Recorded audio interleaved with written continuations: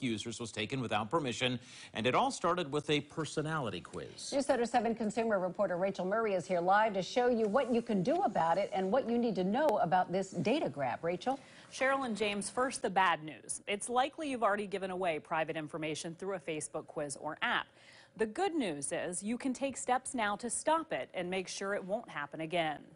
You can't take back the information that's already been sent to those companies. Facebook is under fire after it was revealed that Cambridge Analytica tapped profiles of more than 50 million users. I've always thought people were a little bit too loose with their data on Facebook. When they do that stuff, they're abusing things, period. This data grab was through a personality quiz app. Gail Jenkins with DNA Computers tells me the quiz asked for permission to get your profile information and more. So they could get all the pages that you liked, a list of all your friends, and then lists of all the pages that they liked.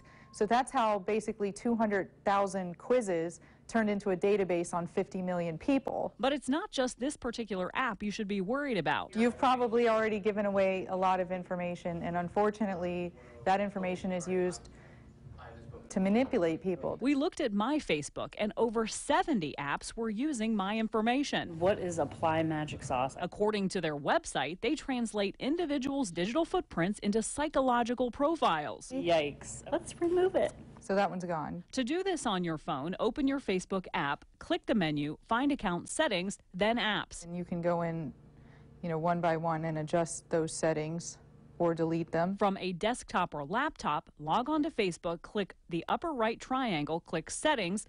On the left, go to Apps, click the X next to the app to delete.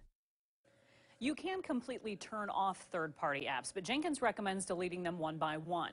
And if a quiz or app asks for permission in the future, don't use it.